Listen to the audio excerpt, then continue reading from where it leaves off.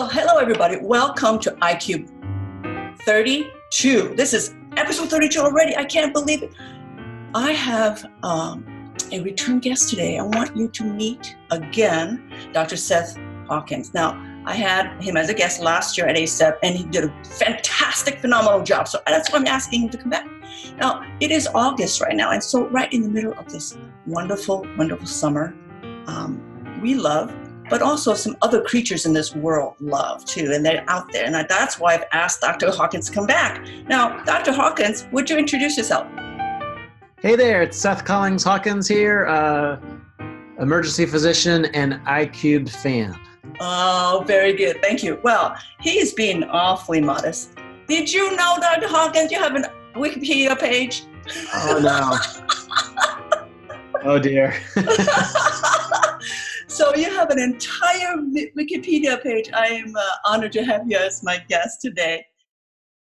So I picked this case for you. So this is back in April. It's just the beginning of the warm weather around here. And I was working, and a 62-year-old female with a history of hypertension and hypothyroidism comes in with a snake bite, okay? She said she was walking with her husband on their pretty sprawling property, actually, and she was bitten by a rattlesnake on the left medial ankle, and it happened just about 20 minutes before she came in. It was about 10 o'clock in the morning. So the husband said that he killed the snake. He was really absolutely sure that it was a rattlesnake. Did not bring it in. She applied an over-the-counter suction device on the bite, and then she came into the ER right away. She comes in, and she's in some pain. Did not look like she was in a lot of distress, though. The husband said that he'd killed many rattlesnakes on their property over the past 10 plus years. So then, so on physical examination, she's a well-developed, well-nourished female, and she's conversing, no distress really, but she was uncomfortable, you can tell. Her vitals are right here. Blood pressure is 194/90. Pulse is 91, respiration's at 14, and saturated 96% on room air. So this is what you see. It's 10:22. And you can see one fang mark. The indentation, the circular indentation, is the suction device. When I took the suction device off, that's what left the indentation. That wasn't from the snake. So, what do you think? Yeah, so this is a really good example of the first aid and rescue world progressing with very little physician or scientific input. Right. So the original version of these was the Sawyer extractor kit, and there's a couple that are available. And these are discredited now in the wilderness medicine world and academic emergency medicine, right. Based on the lack of evidence for them to be helpful. So then at this point, first thing I thought of, because I believe the husband, the first thing I thought of, well, if it's a rattlesnake bite, I'm going to need to have some help, which is poison control.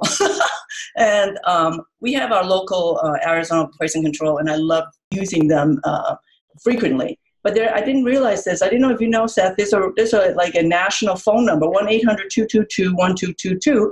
You can call anywhere in the country, and you can get poison control. They wanted me to get platelets, the fibrinogen, and coags. That's pretty much standard, actually, for a rattlesnake bite. So we got some data back. As you can see, the CBC, the coags all look really quite normal. I'll just show you the rest of the ED course, what I called talk to the tox fellow. And at that time, I really felt we need to observe her rather than immediately treat her, because there's always, it's always a risk and benefit evaluation whenever you consider administering something as powerful as an antivenom. So this is when she first came in, and then I wanted to show you the progression, because I took pictures about every half hour, an hour or so. So you see the photo on the left, is at 10:52, and the marker was just marking the border of the edema. And then the photo on the right, the second mark there is just the advancement or progression of the edema up the ankle a little bit. And then, as you see, 12:40, so 2 hours and 40 minutes or so after. And then the photo on the right is 3.5 hours after, and then that extra line there up the ankle is, again, kind of the border of the edema. And at this point, I still was in discussion with the toxicologist, was in discussion with the patient, trying to make a collaborative decision about treatment for her. And she was having pain, but not excruciating, and she didn't have any systemic symptoms whatsoever. Then just about the time my shift was ending, it's a 3:10. This is, 5 hours or so after the bite, and didn't really progress a lot more than that. Any thoughts on that? Yeah, there's all sorts of interesting things here, isn't it? I love that you're involving lots of stakeholders in the decision making. Right. So, these are very, not only are there the side effect profile's pretty good now based on allergies and things like that with the newer antivenom, but right. They're super expensive. Like, this is a very high cost intervention. So I think involving the family, involving the patient, and then also toxicologists and poison control centers are interesting. I think they really vary in the quality of information they provide, and I'd be interested to know what you think about your interface with them. But certainly local toxicologists in a place like Arizona should be very, very well equipped to deal with this, as should an emergency physician coming out of a residency there. Right. Yes. Yes. Oh no, I think Arizona Poison Control is wonderful. It's really a great, great resource for us because they're always, well, first of all, there's a fellowship there. And so they're very accessible. And so I've called hundreds of times through my career here in Arizona. And so I consulted the tox fellow right from the beginning. I texted him photos and kept him updated. The swelling of the ankle slowly increased over that first 6 hours, 5 to 6 hours that I was with her, and absolutely no systemic symptoms whatsoever, which was really a good thing. She did need a couple doses of fentanyl because of the pain, and the pain had kind of increased while she was here. She was there with me, and really we had decided not to administer the anti-venom by the time I left. So I passed my patient along to my partner when he came on and explained sort of the whole approach and the whole attitude I had.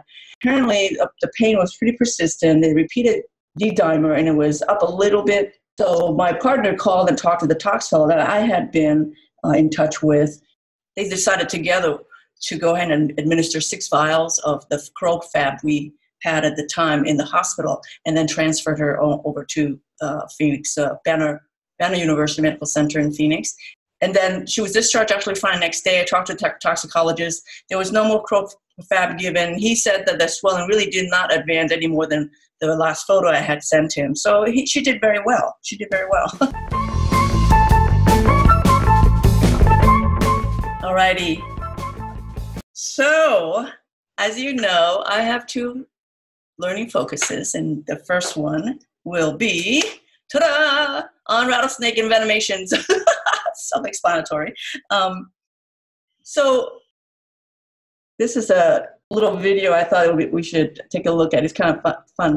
Hello, folks. My name is Keith Bosen, Director of the Arizona Poison and Drug Information Center, and we got something to share with you. Last week, we had the opportunity to go out into the desert and film a live rattlesnake striking a foot.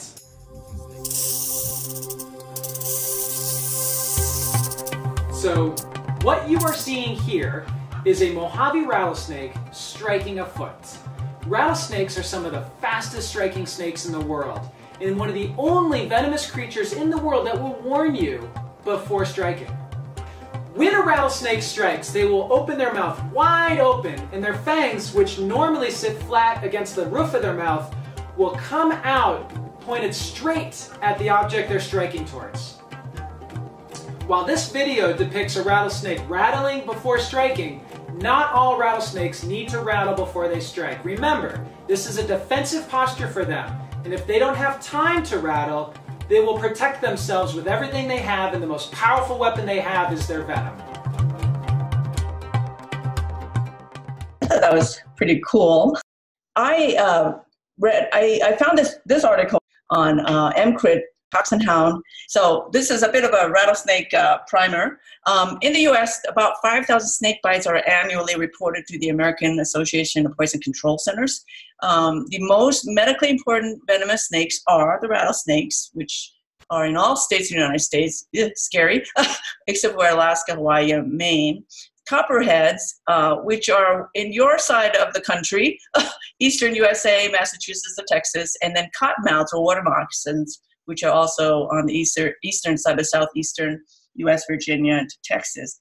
And all three of these snakes belong to the Cotylonae genus of snakes. So how do you identify a rattlesnake? Well, they have triangular shaped heads. They have vertically oriented elliptical pupils, and they have front mobile fangs. They have pit-like depressions behind the nostrils. I don't want to be that close to be able to see those, to be able to tell. But anyway, and then I definitely don't want to be this close to see a single row of the scales on the undersurface of the snake.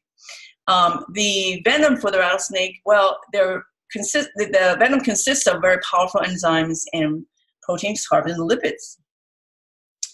The most important and obvious clinical effects of rattlesnake bites are thrombocytopenia and coagulopathy, and then very severe local tissue damage can occur.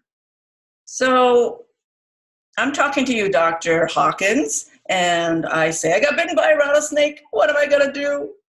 What am I going to do? So very, very few of the interventions that people think of or that are recommended that you read about are helpful. And in fact, the most important thing, if there is going to be a bad outcome or morbidity or even mortality from this bite, is rapid access to antivenom, which sometimes is fairly delayed because it's very rarely, if ever, available in the field. Right. So what this essentially means is rapidly getting to a medical center that would be capable of administering antivenom. Right, exactly. So get yourself to the ER is what I would say, right? But what do I do right now at this moment? Any word, Dr. Hawkins? The famous things, the famous list on that topic is what not to do. So we know that tourniquets are not appropriate. We know that cutting and sucking, which is pretty infamously known about this particular injury pattern, is not appropriate. You get another wound either at or nearby the you already have that can get contaminated. Ice is not appropriate because of its interaction with the venom from the snake itself. Right. There's a Lancet article, I believe, in the remote past or something in the British literature suggesting that electrical shock would be helpful to reduce the effect of the venom. And there have actually been some cases of people getting electrocuted from car batteries and other things who have read that medical publication translated out into the popular literature as try to shock it. There's a long list of things not to do. One of the most common questions, because you have to hold it somewhere, is how do you position it? And you were talking about that as far as elevation or putting it dependent. There's sort of arguments on both sides. I think nobody can really particularly argue with keeping an extremity at heart level, which is kind of the neutral answer. Exactly. We do know for an adult that it's very, very rare to die from these bites. And you were talking about the complexities of the venom, and sometimes actually there's as much risk for anaphylaxis as there is to the venom itself. So it's actually pretty rare to die directly from the venom if you are an adult that's not immunocompromised and not elderly. So a normally aged, normally sized, non-immunocompromised adult would rarely have a fatal systemic reaction to it. Right. So one of the dangers of holding it dependent, because you want to prevent movement to the heart and then sort of transmission throughout the body, is that we're actually seeing more instances where there's local necrotic damage and even amputations from people who have forced it into a hand, say, or in this case in the foot. Right. If you were to keep the foot way dependent, you force all that venom down into the foot, and you avoid the ability to use the biomass of the body to distribute it in a way that's rarely fatal. Now, that might not be the case for young kids or for the immunocompromised or for the elderly. But similarly, it's not totally clear that like holding it in an elevated position and trying to distribute it through the body is necessarily the best plan. So probably somewhere in the spectrum of holding it at heart level or slightly above is the way to go. And a lot of that is affected by how you're getting to the emergency department. Like if you're... It depends on how long you'll be, right? So this is the Arizona Poison Control website page on the rattlesnakes. And you were exactly right. The advice is don't use ice or electricity. Don't use constricting bands. Don't give alcohol or medication to the patient. Don't wait to see if you get any symptoms. Don't catch the snake. The husband of my patient actually killed it. He was very confident. But do try to relax and move as little as possible, and remove any tight clothing, shoes, or jewelry from the limb that was bitten, and then go directly to the nearest medical facility, which is what we're advocating. So then up to 25% of pit viper bites are dry bites, meaning no venom. True envenomations are either evidenced by hemotoxicity on the labs or on the physical exam, such as pain, tenderness, and swelling. Or if it's a very subtle kind of physical finding, you can palpate the lymph nodes in that to that limb or that area, and the lymph node can be tender. And I did not know that. I read that. Control the pain with fentanyl rather than morphine. Morphine can give a histamine release, so that's the reason not to do that. That can be confusing if there is histamine release. It's really crucial to immobilize the extremity and elevate the extremity. Update to tetanus, and then, as you said, really the key treatment is to get the patient to the antivenom as soon as possible. So pitfalls and pointers. Snake bites very rarely get infected, so there's really no need for prophylactic antibiotics. The rattlesnake bites rarely actually result in compartment syndrome, even though the limb can be extremely, extremely swollen. I had a patient many years ago who reached around the back of a cabinet in a storage shed and got bitten in the hand. And by the time he came in, which was very quickly, his entire forearm was just gigantic, actually, and bruised. And it really felt firm as it would in a compartment syndrome. But the recommendation is that you don't do anything unless you really can prove that the compartment pressure is extremely high. But apparently it's very rare to have true compartment syndrome. Blood products are not typically indicated after rattlesnake envenomation. And if you do have thrombocytopenia and coagulopathy, you don't give blood products. The antivenom is first line for treatment of those hematologic problems. Learning focus number 2. Any idea, Seth? Why we like snakes. And they're not so bad. That's a good one. But no, we'll talk briefly about rattlesnake antivenom, okay? I did learn a bunch about antivenom when I did this research for this episode. So for my source on this learning focus, it's uptodate.com. The article is Evaluation and Management of Crotalinae or rattlesnakes or water moccasin or copperhead bites in the United States. So rattlesnake antivenom. So we've had CroFab all these many, many years. CroFab is a sheep-derived or ovine antivenom. What it is purified fab fragment raised against the venom of 3 rattlesnake species and 1 water moccasin species. The side effects are very rare, including allergic reaction or serum sickness. 4 to 6 vial bolus to start with. And then repeat frequently until the progression of the edema has halted and the hematologic abnormalities have resolved. Now, there's a new kid on the block. Have you heard of this one, Anavip? Yes, I just heard about it recently. Really new. Yeah, exactly. So Anavip is an equine or horse-derived antivenom, fab fragment, and it was introduced in October of 2018. And purportedly, from the studies, there's less delayed coagulopathy or hypersensitivity reaction due to the longer half-life it has. And the initial starting dose is 10 vials. So, well, Seth, thank you so much for joining me today. I figured a wilderness expert would be great to discuss with about this patient. Yes, I appreciate it. And let me say that there's a movement towards getting venomologists more involved in these consultations. And I think I would be remiss not to point that out.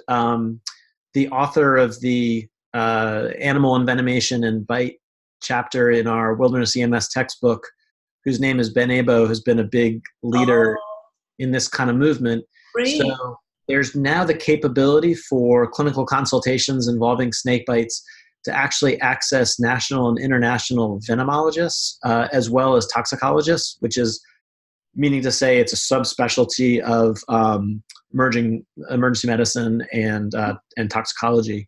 How do we get in touch with them? There's a snakebitefoundation.org is their website. And you can reach any of them. There's 4 of them from across the world who are snakebite experts. But then specifically in the United States, there's a Venom 1 and a Venom 2 team based in Florida. And they will deliver antivenoms to hospitals that don't have them by helicopter. Wow.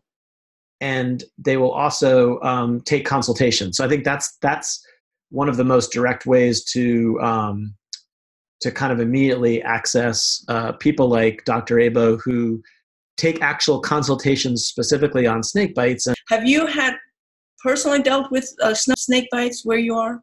A patient? Yes. Yeah, so we've had rattlesnake bites just like you're describing. And then I actually took care of a cobra bite when I was in Bhutan. That was just a great example of just what we're saying about releasing clothing, because I saw this patient in the ED a day after they had arrived. They had come in from a remote hospital, which in Bhutan can be a day's travel, and they had essentially their shirt had become a tourniquet on the arm, so they had cut off supply to their arm simply because nobody had cut the shirt free. But this is not to knock anybody. No, I understand. Or the care that was delivered there. It's a really common problem in the States as well. In the era of CT scanners and X-ray machines, really the critical importance of physical exam. So everybody was focused on this hand bite, which was on the hand, and his shirt was constricting the arm much closer to the shoulder. Yeah, a couple cases that I've seen that really emphasize, all of them have emphasized exactly what you were presenting in this podcast. One of the common questions is whether you can walk out in the situation you need to be carried out. And again, it's a little bit circumstantial, but since we're not as worried about circulating venom to the body as we used to be, right? Really, there's not a strong argument for these people not walking slowly and carefully. I just have them walk out, not have to carry them. Well, thank you, Seth, so much for joining me. You've been a wonderful guest, just like you were last year. So thanks, everybody, for watching this month. I really appreciate everybody's support, and this is my labor of love. I hope to see you guys at a conference this year, and I hope you have a great rest of the year. Bye. See you later. Bye, so much. Seth. Take care. Take care.